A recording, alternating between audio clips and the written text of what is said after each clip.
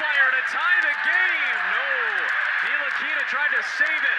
Right to tie it. No. And the Bulls Let's go home. Lobs it up. Doncic will fire. No. Milwaukee escapes with a big-time win in Dallas. 106-105 the final. The Dallas Mavericks are an absolute mess. Let's say what it is. The Wild Wild West for a reason. Take a look at the Western standings and who is on the outside looking in. The Dallas Mavericks currently sitting at 11th and not even in the play-in tournament. It's hard to see a pathway of getting the kind of players around Luka Doncic and Kyrie Irving that would make this team a contender again anytime in the near future.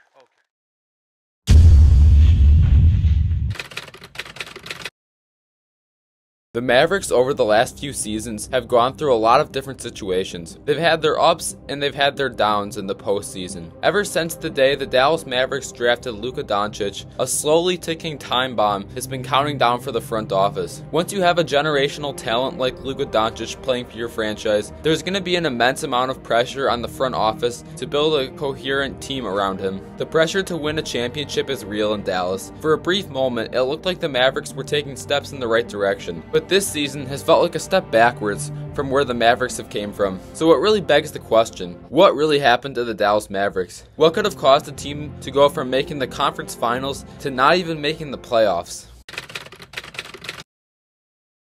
On June 21st, 2018, the Dallas Mavericks drafted Luka Doncic from overseas. He was the third overall pick by the Atlanta Hawks, but he was then traded to the Dallas Mavericks in exchange for the draft rights to Trae Young and a protected future first-round pick in 2019. So long story short, the Hawks sold the bag. Anyways, the Mavericks didn't really have an eventful season this year. The Mavericks finished with a record of 33-49, putting them as the 14th seed in the West. Luka Doncic, who was only 19, averaged 21 points, 8 boards, and 6 assists a game. He also won Rookie of the Year. Harrison Barnes averaged about 18 points a game. Other key pieces for Dallas down the road were developing. Guys like Jalen Brunson, Dorian Finney-Smith, Tim Hardaway Jr., and Dwight Powell were all young and improving at the time. But what really makes this season so special for the Mavericks was the collision of two players. This was the only season that Dirk Nowitzki and Luka Doncic got to play along together. This season really marks the point of passing the torch down from Dirk to Luka, and we'll see what Luka can do with that torch.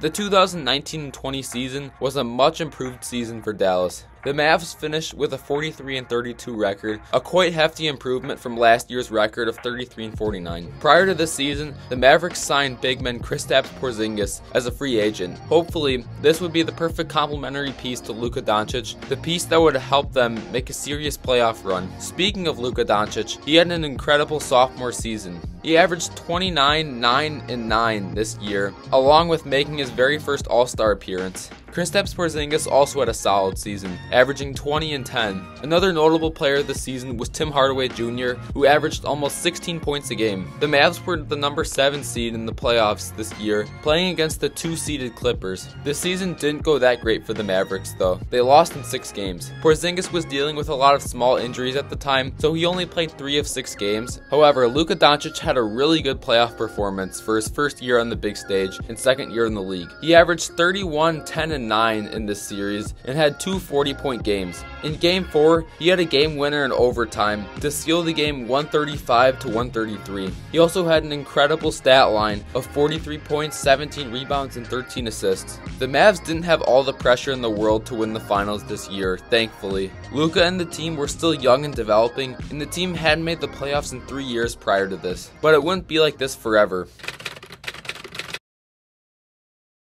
The 2020 and 21 season for Dallas was also another improved season. They finished with a record of 42 and 30. Prior to the season, the Mavs traded away Seth Curry to Philly for Tyler Bay and Josh Richardson. Richardson would prove to be a decent role player around Luka. Both Luka Doncic and Kristaps Porzingis also had similar seasons. Doncic averaged about 28, 8, and 8 with an All-Star appearance, and Kristaps Porzingis averaged 20 and 9. Tim Hardaway Jr. also averaged a solid 16.6 points points a game. Anyways, a 42-30 record got the Mavs the 5 seed in the West. They were matched up against a familiar opponent, the Los Angeles Clippers, who were the 4 seed this year. The series came down to the wire. It was looking promising for Dallas when they took an early 2-0 lead on the road in the series. Then the Clippers reclaimed their ground, winning 2 straight games. Eventually, the Clippers won the series in 7 games, but only after winning 2 straight games after Dallas took Game 5. Despite Luka averaging 35 points, 8 boards, and 10 assists, the Mavericks still couldn't pull off a series win. Kawhi Leonard and the Clippers were just too much for a young Mavericks squad. Now, the Mavericks were starting to get a little taste of what pressure to win in the postseason feels like. Last year, no one really expected the Mavericks to go far. This year was similar to last year, with a little added pressure. Next season, the expectations were going to be a lot higher.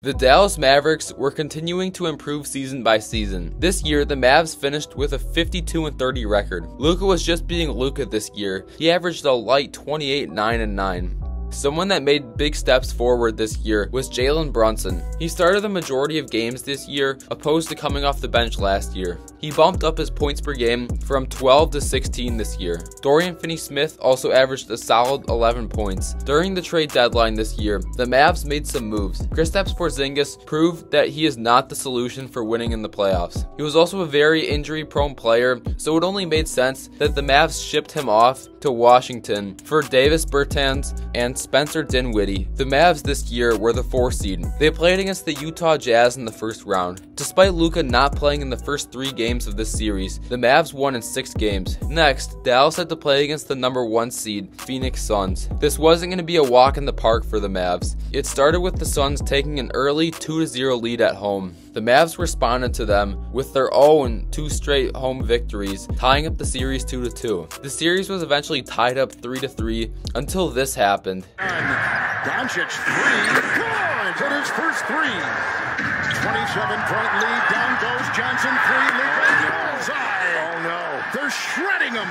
And the other way, rockets his way down, hits his third three. The Mavs took a dump on the Suns. It wasn't even funny. Luka Doncic, Jalen Brunson, and Spencer Dinwiddie combined for 89 points. Luka with 35, Brunson with 24, and Dinwiddie coming off the bench had 30 points. The Mavericks stepped up to the plate this game, and the Suns clearly didn't. I think it's safe to say that the Suns know how to blow a 2-0 lead. Now it was off to Golden State against the 3-seeded Warriors. Needless to say, this series didn't go well for Dallas. They lost in 5 games to Golden State. Even making it this far for Dallas was an achievement. They took down the reigning Western Conference champions in their own arena. The expectations were going to be huge for next season.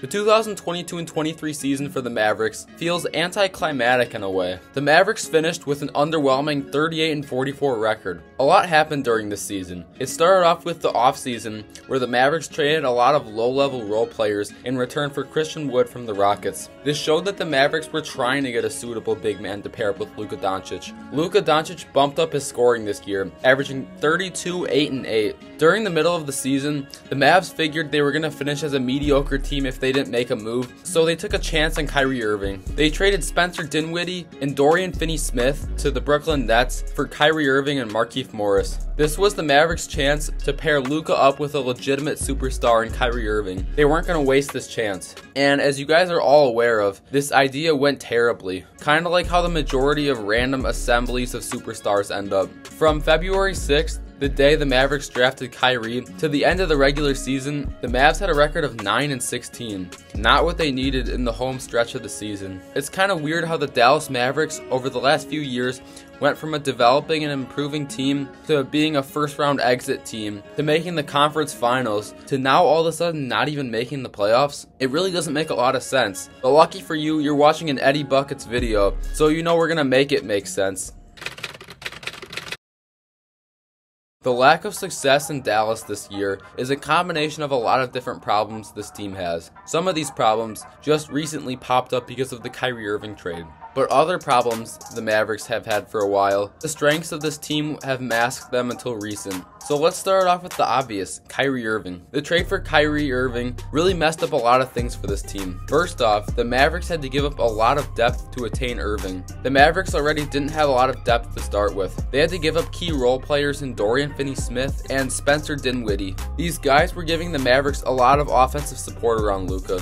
And these guys are replacing their spots around Luka and are nowhere near as good as these guys were. Speaking of depth and losing players, another crucial player the Mavericks lost in free agency last year is Jalen Brunson. Just imagine if the Dallas Mavericks were able to keep Brunson and Doncic together. Guaranteed this team wouldn't have an issue of making the playoffs. Jalen Brunson this year on the Knicks bumped up his scoring from 16 to 24 points a game. Imagine the offensive firepower the Mavs would have had with both of them.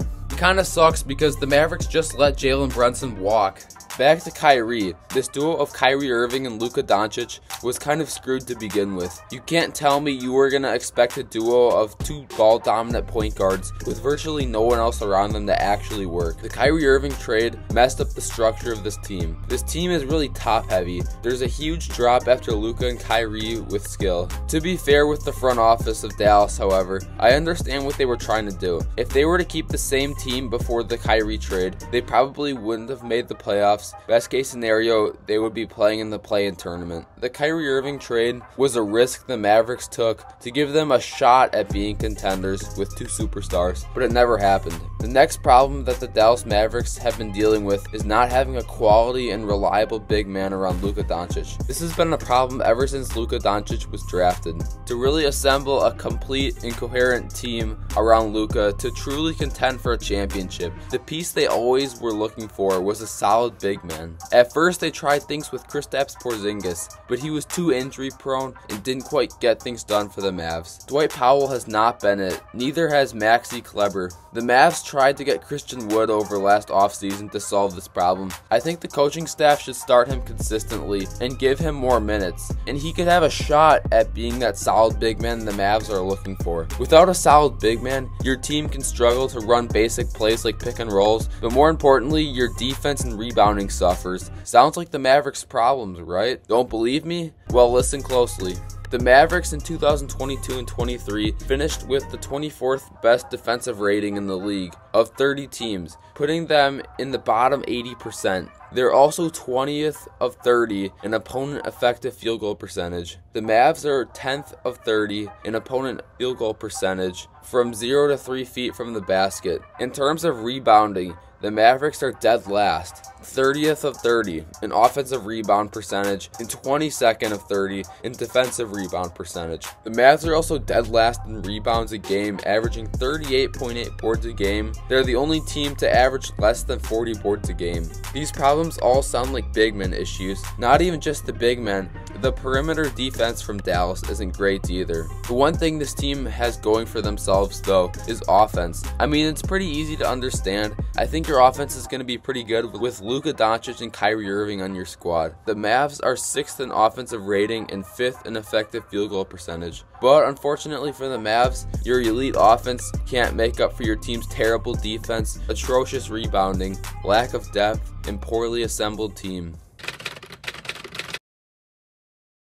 If I were Luka Doncic in this situation, I would be pretty worried about the future of the Dallas Mavericks. The Mavericks have proved over the last half a decade that they can't construct a championship team around Luka Doncic to save their lives. The story of Dallas has really been a one-man show with Luka. He's in his prime right now, and it looks like the Mavs are wasting it away with a mediocre supporting cast around him. Doncic signed a $207 million deal last year through the 2026 and 27 season, but realistically, Dallas has about a year and a half gap to please Luka enough for him to stay. The Mavs have the rest of this season, the offseason, and next season to convince Luka Doncic to stay. This is a lot of pressure the franchise is put under to create a contending team. If the Mavericks can't construct a roster that gives Luka Doncic a chance to win a championship, Doncic may start to consider other teams. I'm not saying he's going to force a trade right after next season, but if Luka Doncic wants to win championships in his career, and the Mavericks remain this mediocre team they are right now,